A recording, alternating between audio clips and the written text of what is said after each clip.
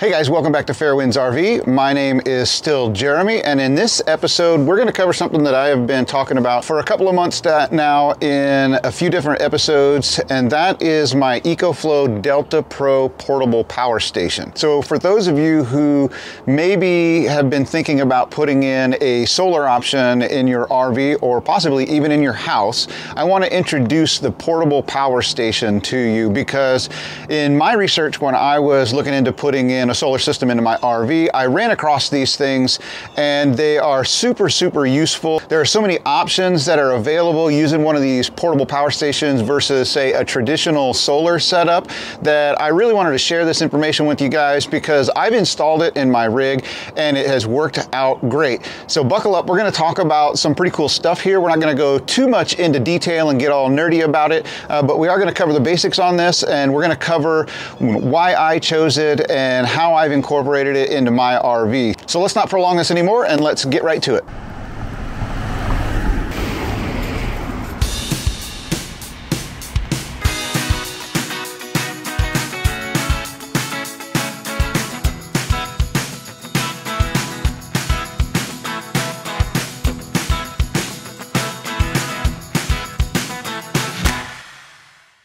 All right, so first we're going to cover just what is a portable power station, right? So basically a portable power station, if you think about those small battery packs that you might have that you use to charge things like cell phones or cameras or whatever your small electronic devices are that you need to keep charged while you're on the go, it's kind of like one of those, only it's a lot bigger. And not only can it provide power to charge all of your DC components, it can also provide 120 volt AC power to just about anything that you need, especially if you're talking about in an RV. All right, so portable power stations have been around for a while. I ran across them a couple of months ago, and this is actually the first one I ran across, which is the Ecoflow Delta Pro. But there are other companies out there that also make these, and by the way, I have no affiliation with this company or any other company for any product we're going over here.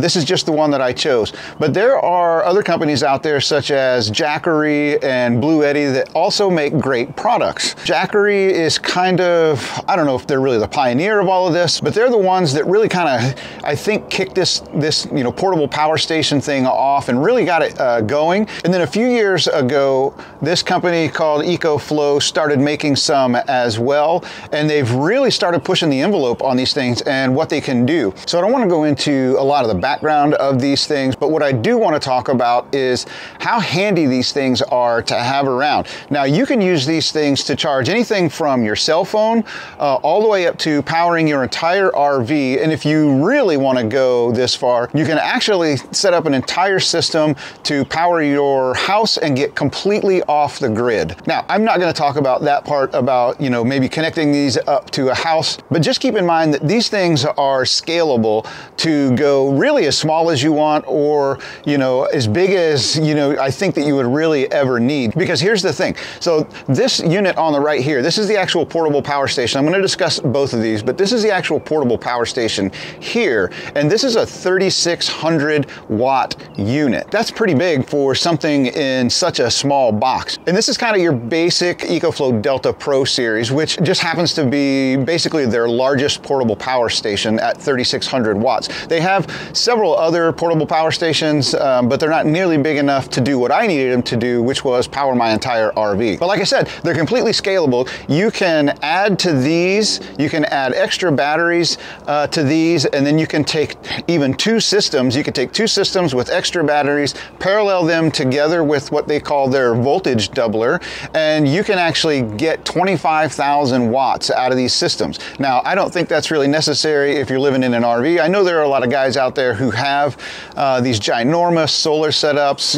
with 20 or 25,000 watts. For me, I don't think that's necessary, and I'd put money on the fact that most of you guys aren't really looking to get that big either. So what I want to do is just talk about what I have, why I chose it, and then how I integrated it into my RV. And I'm even going to provide an animated drawing to kind of show you how I physically wired everything up. Okay, so like I said before, we're not going to get super in depth on any of the details on this or any of the specs, but I did want to go over the basic specifications for this and its limitations. So like I said, this is a 3600 watt unit. Okay, so it's got a 3600 watt inverter in it, but it's also got the equivalent of 3 100 amp hour lithium ion batteries in it as well. And the thing that I really like about these portable power stations is if you take a look at everything you need for a traditional solar setup in your RV, so the inverter, the charge controller, you know, the battery monitoring system, all of the batteries themselves, all of that cabling that you would normally have to run to the batteries and so forth, everything is actually included in this nice compact little box. That's what I really love about it, because that makes it portable. Okay, so why do I want it to be portable? A lot of you know we own a 42-foot fifth wheel, and we are not able to get that fifth wheel into a lot of places that we want to go. It's just too big.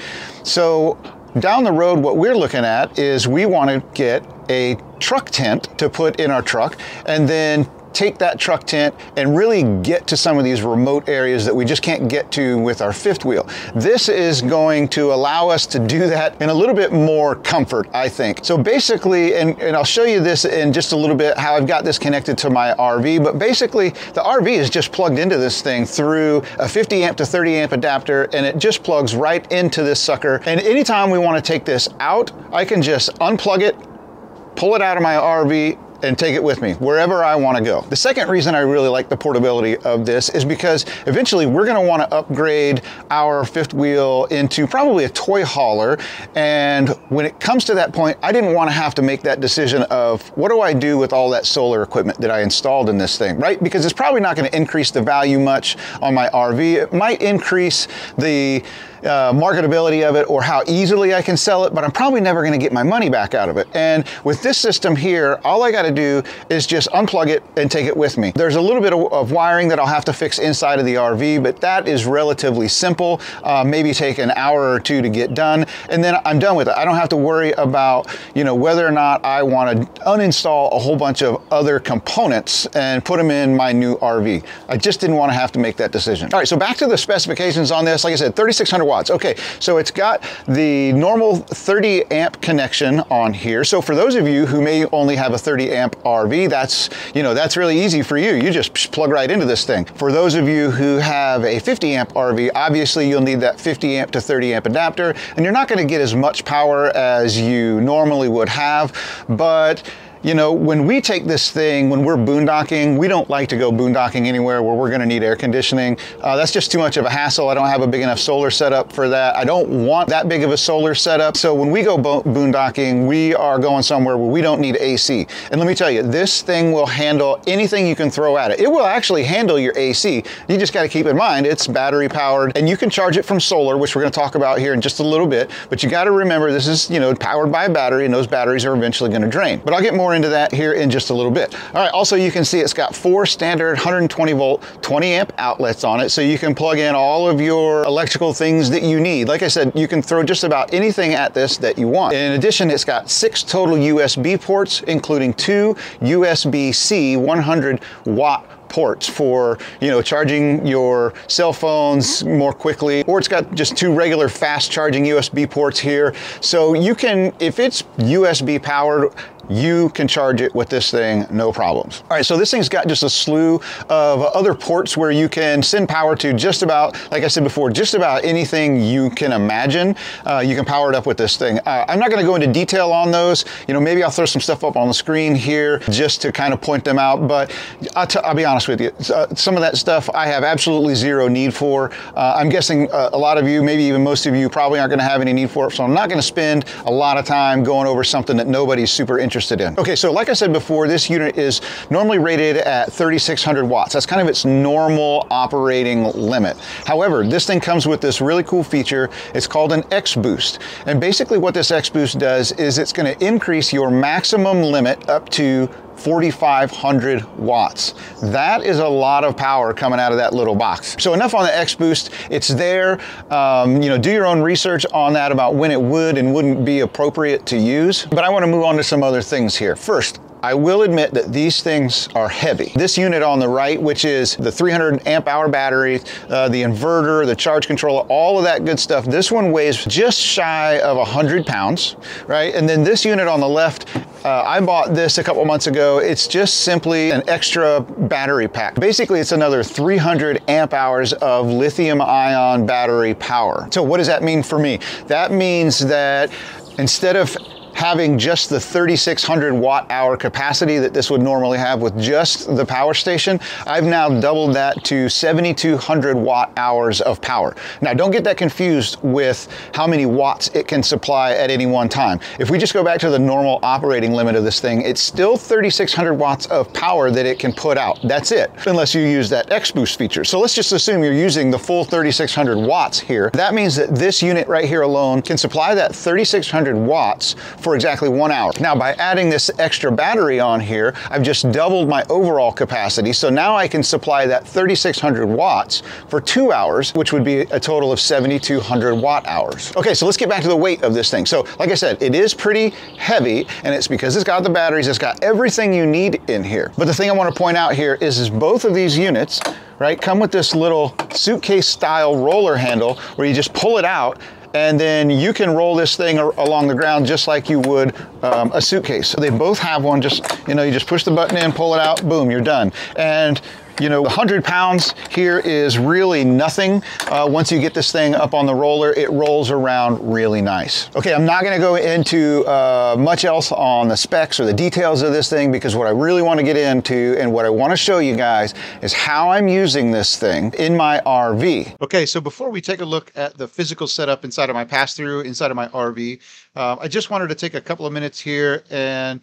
show you an illustration of how I have made all these connections to integrate this Ecoflow portable power station into my RV's electrical distribution system. So basically what we're looking at here is simply two separate sources of power, meaning we have shore power on one side, and then we have the Ecoflow portable power station on the other side. And both of those feed separately into this manual transfer switch. And then I use this manual transfer switch to switch between shore power and the Ecoflow portable power station to provide one single output to my main breaker panel. Now keep in mind here, this diagram depicts connecting into a 50 amp rig where you have two separate hot leads coming in that feed two separate circuits within your RV. Now, if you have a 30 amp rig, you have a single hot leg that comes in that feeds a single circuit within your RV. So that means all of the red and black lines that you see here, you are only going to have one of these lines that carries all of the power from your source to your breaker panel. And again, that makes this a little bit easier because you can just simply plug straight into the Ecoflow through this standard 30 amp RV connection. Now, those of us with a 50 amp RV will still need this 50 amp to 30 amp adapter to plug into. Okay, so for bringing the shore power into my manual transfer switch and then passing that on to the main breaker panel, what I had to do there was I had to remove the main shore power cable that comes into the rig from the back of the main breaker panel and then reroute that cable into one of the line sides of this manual transfer switch. And then I had to route separate lines back to the main breaker panel into the breakers that were previously fed straight from shore power. Now, what I did for my portable power station here is I simply purchased another 50 amp RV cable, and I cut one end of that cable off. I then fed the two hot leads from that cable into the second line side connection of my manual transfer switch. Once I had those hot leg connections into the manual transfer switch, I then simply took the ground and the return line connections and I tied those into the return and ground line connections for shore power. So now basically what I have here is, say, if I'm in position 1, then I have power coming in through my hot legs from shore power into my manual transfer switch, and then from the manual transfer switch straight into the main breaker panel. And then if I lose shore power, I can transfer power over to my portable power station simply by manipulating the switch from position 1 over to position 2, which then allows power to flow from my Ecoflow portable power station through the adapter, through the manual transfer switch, and then again into my main breaker panel. And then up here, obviously, I just have a couple of solar panels just to show how easy this is to hook into the backside of the Ecoflow portable power station. It really is this simple. And then finally, this is just a standard 120 volt connection so that I can plug my unit into an outlet when I'm connected to the grid to get my batteries topped off. All right, guys, so this is where the magic happens. No, not that kind of magic. Get your mind out of the gutter. But this is where I've got my power station set up in my RV. It's just in the pass-through on the driver's side, and it's a really convenient location for me to be able to get it in and out with ease. And it was also a very good location to bring down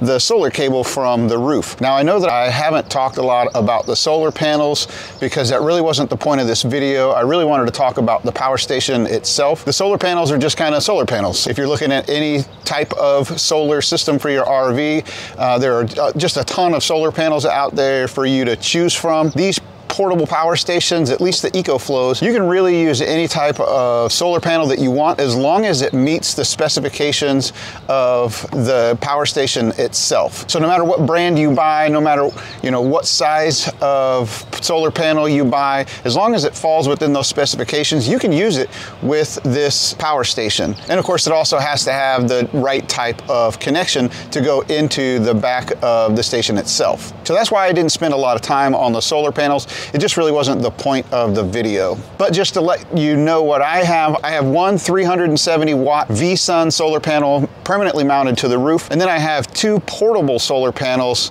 400 watts each, that are made by Ecoflow. Those are really nice because, again, I can take them wherever I want to take them. I can put them up on the roof if I want to. I can set them out here. I can face them towards the sun. I can put them on either side of the RV. It really just depends on my location and how my RV is sitting at the time, and I can do whatever I need to do with those solar panels. All right, so as you can see in here, I've got the two units side by side, and I've just kind of kept the bases that they shipped in to prevent a lot of moving around, when we're driving down the road. And they've really done a good job after a long day of driving on the terrible roads in this country. When we finally pull into our destination and we open this up, these things haven't moved an inch. So I've been really happy with these bases that they shipped in. They're just like styrofoam or whatever, but they really grab the floor in here. Plus these things are heavy, so they don't really move around a lot when we're going down the road. And then as you can see, I have my manual transfer switch in here. Again, that's a pretty easy operation. One good tip here on the operation of this manual transfer switch is you always want to try and minimize or zero, really, preferably, your load on the system before you transfer the switch to the alternate or back to its normal power supply. So the easiest way to do that is to open the main circuit breakers at the circuit breaker panel in the RV. That way, you don't have any load. There's no current going through that switch when you switch it over. Technically, you don't need to, but over time, that's going to prolong the life of that manual transfer switch. So there's really not a lot to look at down here. I talked about all the specifications, how I use this thing. We went through the diagram of how I have connected this thing to my system, but there is one thing that I want to mention and show you here, and that's this ground to neutral bonding plug that I bought from Hughes. It's the same company that makes the surge protector / EPO that we use, the Power Watchdog. And the reason that I have this is because this portable power station, and I think most portable power stations, if not all of them, are actually ungrounded systems. And again, I'm not going to get super deep into the theory on that, but you always want to make sure that you have a grounded system, because that's what's going to protect you if there's a fault in the wiring or a ground fault in the wiring inside of your RV. So you always want to make sure that you have a grounded system to make sure you get that protection. So in a system like this, and in many generators that are not grounded systems, the easiest fix is one of these ground to neutral bonding plugs. And these are super, super simple to use. All you really need to do is just plug this thing into one of the standard 120 volt outlets in here. And what it does is it bonds that